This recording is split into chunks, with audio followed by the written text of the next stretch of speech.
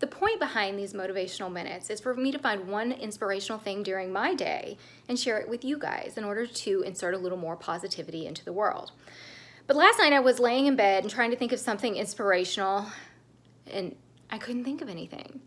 And you know, some days you just have days like that. So I changed my thinking a little bit and I thought, well, what am I happy or grateful for? And a couple months ago, I decided that I was going to change out all my closet doors because for the past 5 years, I've lived with these butt ugly closet doors behind me. See, pretty disgusting. So I bought all new closet doors, but my cat knocked one of them down the stairs and put a big hole through the middle of the brand new door. And I've just been waiting for somebody with a truck to come and rescue me and be able to take me to Lowe's and buy a new door. And yesterday we did it. So now I'm gonna have all new closet doors, which makes me incredibly happy. And sometimes you don't have to be inspired.